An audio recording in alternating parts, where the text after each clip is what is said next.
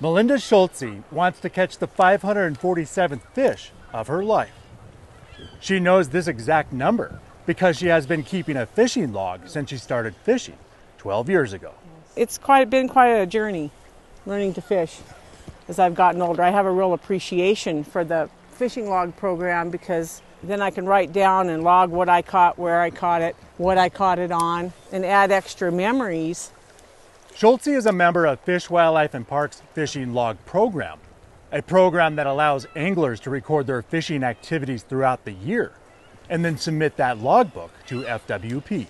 It's real therapy to fish, and I think that the fishing log program is a part of that therapy because you can look at what you did. So that's been pretty extraordinary. The fishing log program began in 1951. When fishing log data provided the basis for classifying many of Montana's lakes and streams.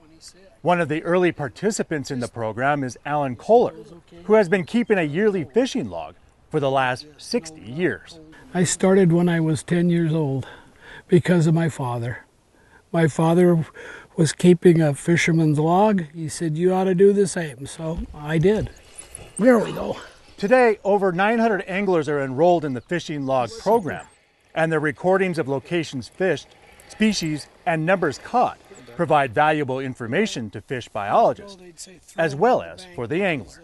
What do I get out of it? Memories. And then it kind of gives the department an overview of certain places and successes that I've had and what I've used to catch those fish. To enroll in the fishing log program, visit Fish, Wildlife, and Parks website, where you can sign up online. I'm Winston Greeley, out among Montana's fish, wildlife, and parks. Please keep all fish